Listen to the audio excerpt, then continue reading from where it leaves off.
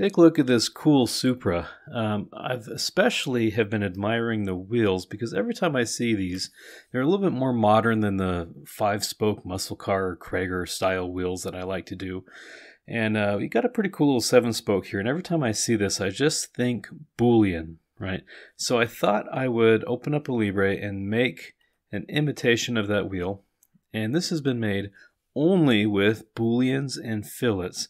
And this is the Pro license of Alibre. Boolean is available with the Pro license.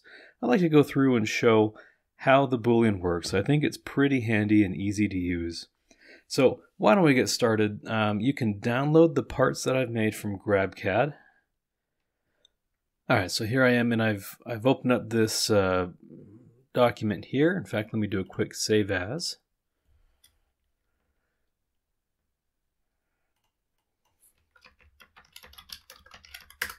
All right, so here I am in a document called Starting Part.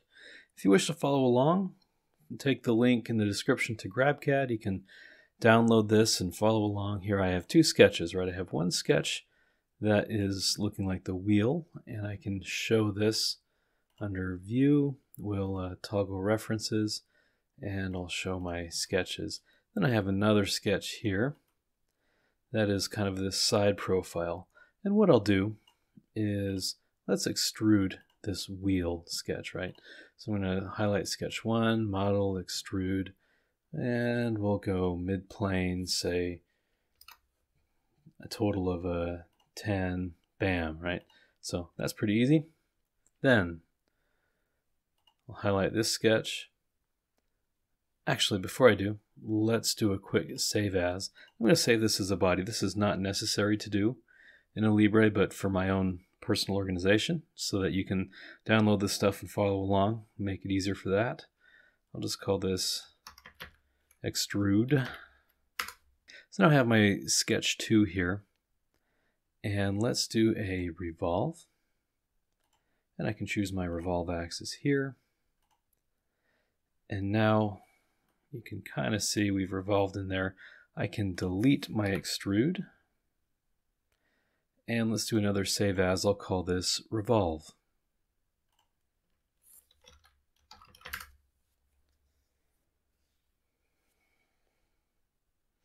Excellent. So let's build a wheel. And the first thing I want to do is, a Boolean. And this Alibre is not like FreeCAD or SolidWorks. It has a different approach to Booleans, and it gives you all the same features, just in a slightly different way. Instead of having multiple bodies in the part environment, Alibre has its own kind of environment for multi-body modeling. This would be like a Boolean environment, very, very similar to the assembly environment. And that's where you introduce multiple bodies. So up here I go and I have a Boolean intersect option, and that's what I want to do. I want to intersect 2 bodies, and I'm going to choose my extrude body, and now it takes me, you'll notice my environment has changed to what would look like the Boolean tab up here, and again it has very similar options to assemblies. I'm going to click to place one body and finish, and now I simply use mates or constraints, I think it's called in the Alibre platform.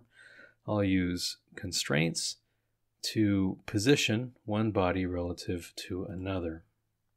So in this case, I have this circle, and I'll use this axis to make sure that these are concentric. And then I can choose this edge and this plane, and we'll choose an offset distance, and I can go something like -5 to make these centered. Perfect. All right, so I've got one body concentric with another body, and they're sitting in each other pretty well. I have this positioned the way that I want. So I'm going to click this green check, which means commit. And we've just intersected these bodies to create a wheel. Pretty cool. Now there's some other options that I'll go through with Booleans. Next, maybe I want to cut out some space for lug nuts, because right now, trying to screw a lug nut onto that isn't very good. So I've got a generic Boolean option. And of course, you can use your regular cut revolves or whatnot, but then I wouldn't have an example to show for Booleans. So let's go to a Boolean subtract, right, where we subtract one body from another. And I got this part called lug nuts to represent kind of the negative of a lug nut. I'm going to import one, and let's go with new constraint. I'll choose this outer face here, and yeah, one of these faces in here, and we'll reverse this direction and say OK. Now I can take this bottom face of my part and make it coincident right onto this plane. So we're positioned correctly, right? And I'm pretty satisfied with that. And so naturally I could just keep on adding bodies to these holes, but there's an easier way to do it. So you have both an array pattern and a circular pattern in Alibre. So I'm going to choose circular pattern, and just like a regular old circular pattern, I can say I want to do 5 instances. I'll choose my center as this axis here. I'll say OK, and now I've got 5 parts. So the question is, what are we subtracting from what? Because I want to subtract these bodies from my wheel and not my wheel from these bodies.